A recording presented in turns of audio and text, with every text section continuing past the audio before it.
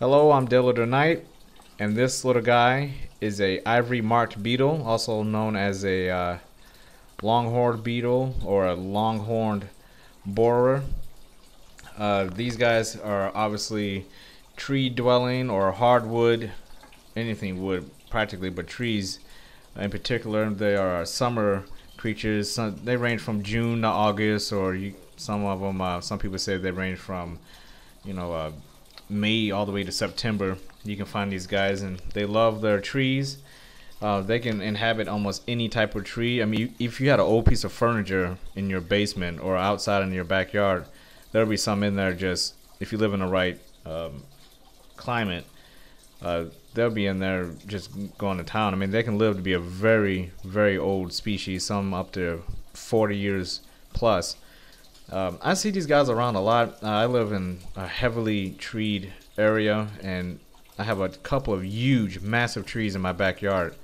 And these guys are attracted to light. So when I'm outside, just hanging out on my porch, I'll see some of these guys come up. They fly around sporadically, but this is the first time one's ever came completely into my house and looked this nice to a size enough where I can actually film them. Most of the time they're too small, or I can't capture them, but this was I couldn't pass this one up. They're cool little creatures. I mean, there's nothing really too special about them. Like I said, you can find them anywhere. If you live in a wooded area, you have no problem finding these little beetles.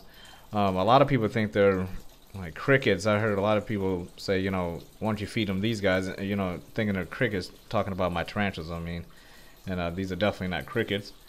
But the horns or the antenna on these guys are amazingly long, and compared to their bodies, and it's amazing how calm this little insect was. I mean, he never ever he just sat there and it was just cool, had no problem with it. I let him go right after I got done filming this, but these guys are awesome little insects, and if you can find a colony of them, I mean, they are just really full of life, and they're just doing their own thing inside of those trees. And maybe if you find a colony of them, I mean, their larvae just come out and they just start doing their thing.